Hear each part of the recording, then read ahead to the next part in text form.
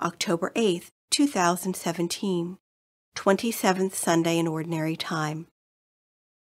A reading from the book of the prophet Isaiah. Let me now sing of my friend's song concerning his vineyard. My friend had a vineyard on a fertile hillside. He spaded it, cleared it of stones, and planted the choicest vines. Within it he built a watchtower and hewed out a winepress.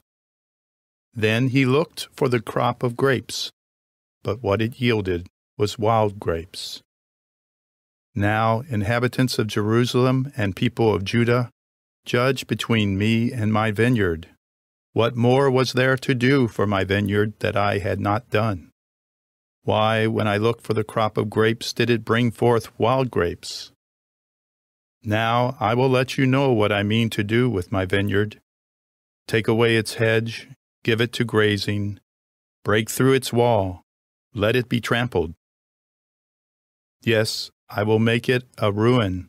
It shall not be pruned or hoed, but overgrown with thorns and briars. I will command the clouds not to send rain upon it.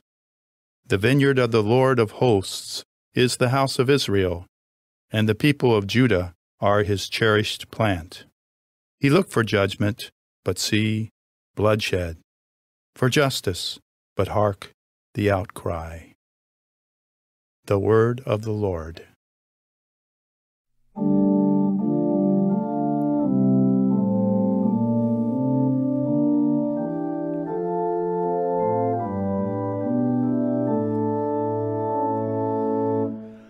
The vineyard of the Lord is the house of Israel.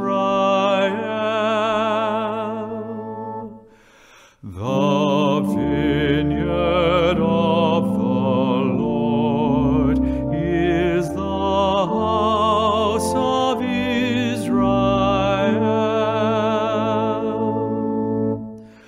A vine from Egypt you transplanted, you drove away the nations and planted it. It put forth its foliage to the sea, its shoots as far as the river. The vineyard of the Lord is the house of Israel.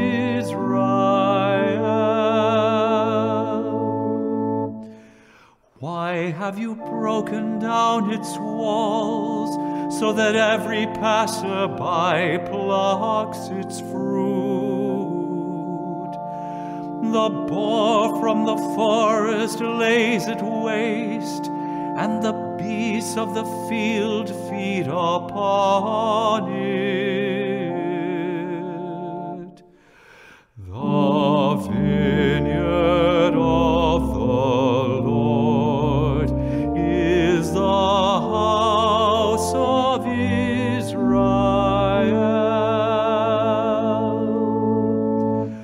Once again, O Lord of hosts, look down from heaven and see.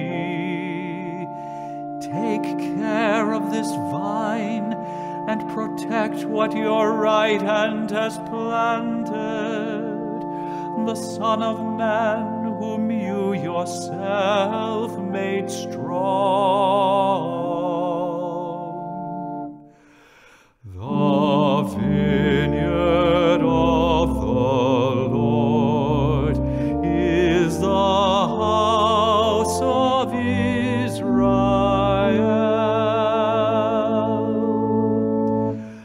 Then we will no more withdraw from you. Give us new life, and we will call upon your name. O Lord God of hosts, restore us. If your face shine upon us, then we shall be saved.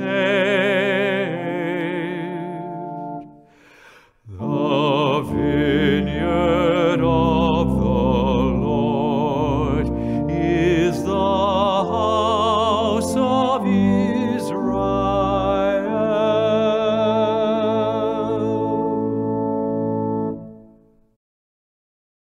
A reading from the letter of St. Paul to the Philippians.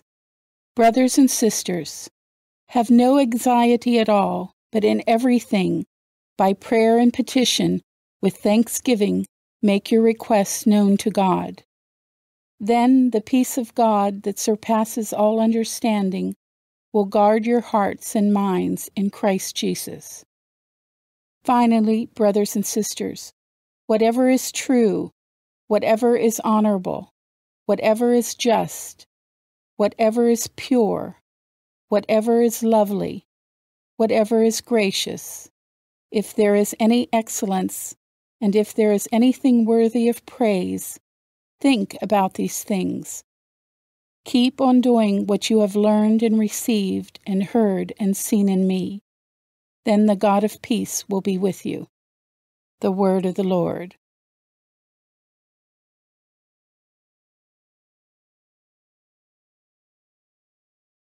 A reading from the Holy Gospel according to Matthew. Jesus said to the chief priests and the elders of the people, "Hear another parable. There was a landowner who planted a vineyard, put a hedge around it, dug a winepress in it, and built a tower. Then he leased it to tenants and went on a journey. When vintage time drew near, he sent his servants to the tenants to obtain his produce.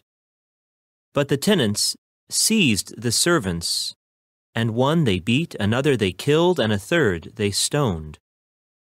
Again he sent other servants, more numerous than the first ones, but they treated them in the same way. Finally, he sent his son to them, thinking, 'They will respect my son.'